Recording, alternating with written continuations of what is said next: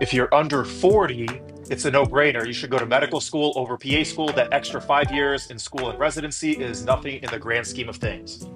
I would wholeheartedly disagree with that as somebody who was 27 when I chose to become a PA and now at 35, practicing for 3 years. I couldn't be happier with my choice. Do I still sometimes wish I had gone to med school? Well, honestly, no. Do I wish I had, like, that I was a physician and not a PA?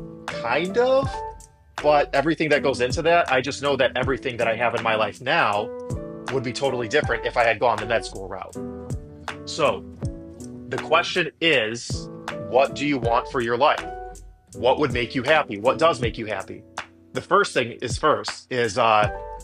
does your personality even allow you to be in a role like a PA, where you are very highly educated, you are very highly trained, you have a lot of knowledge.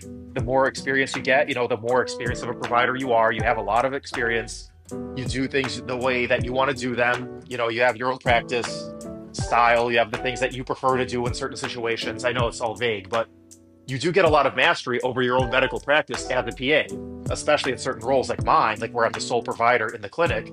I'm essentially functioning independently enough unless something happens that I really need physician oversight, which is rare.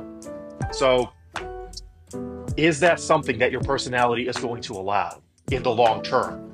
In 5 years, in 10 years, in 30 years of practice? Are you going to be okay being a physician assistant?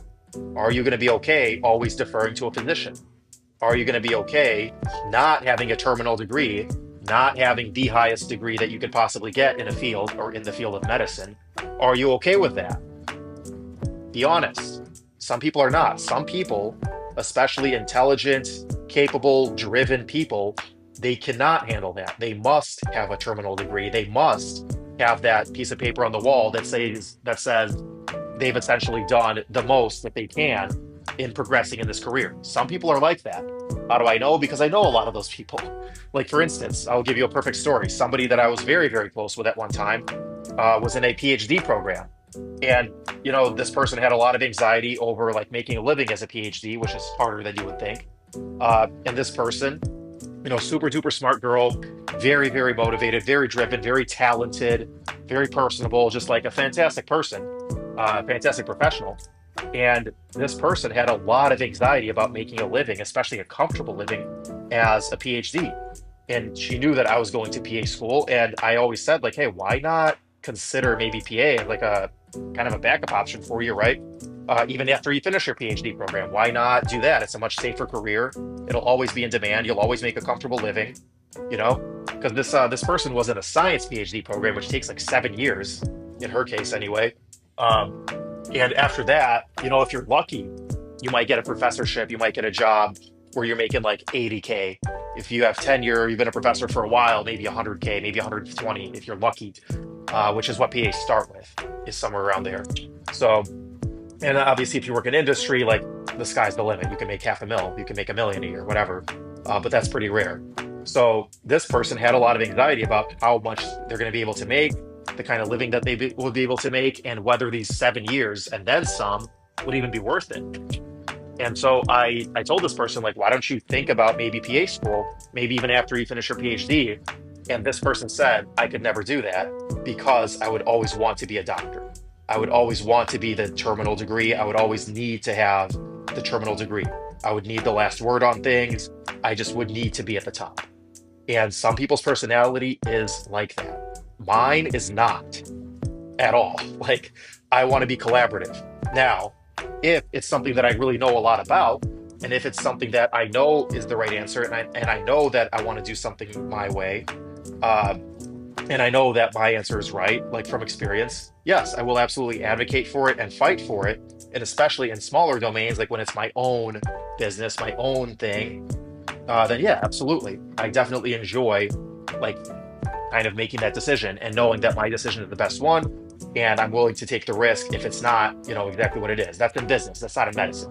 In medicine, if I'm even 1% confused, if I'm even 1% uncertain, I like having that backup option of calling my physician, my supervising physician, and asking what they think if I'm doing the thing that's safest for the patient.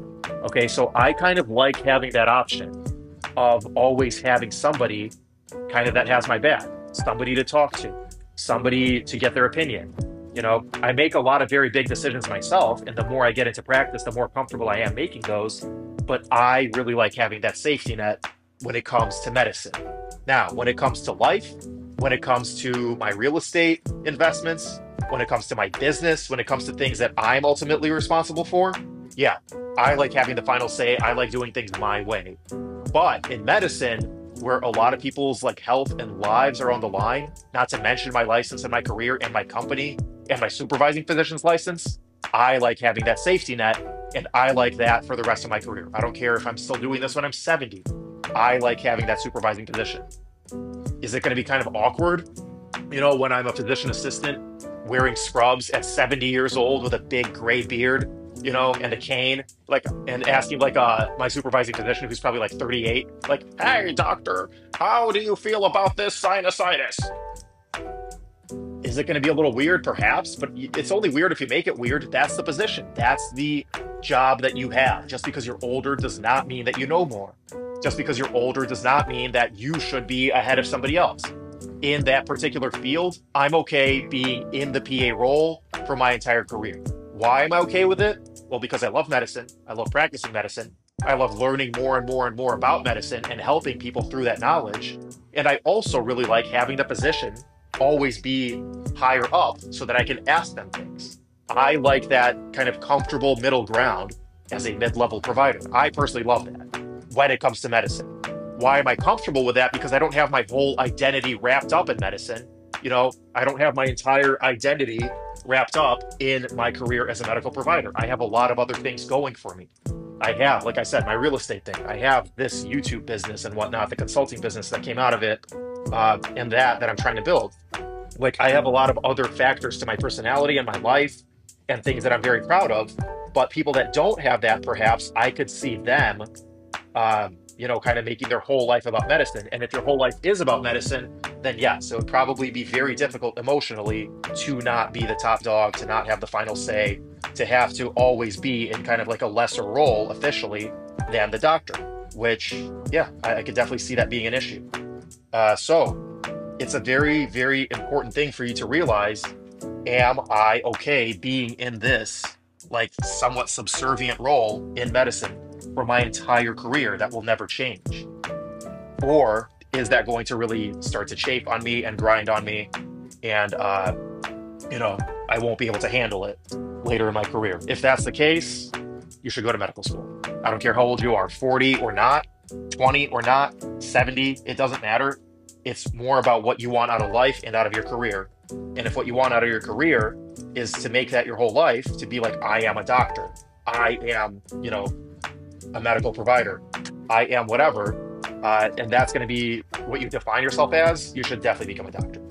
If you're okay with that middle ground that I discussed, where you have less responsibility, less liability, I guess, because you always have someone on top of you, less mastery and knowledge, but also more learning opportunities, and also where like you just don't make your whole life about it, where you have a lot of other aspects to your life and your personality and things that you're trying to build. Maybe it's a family, maybe it's a business, maybe it's two businesses, maybe it's two businesses and a family, like I would hope to have one day.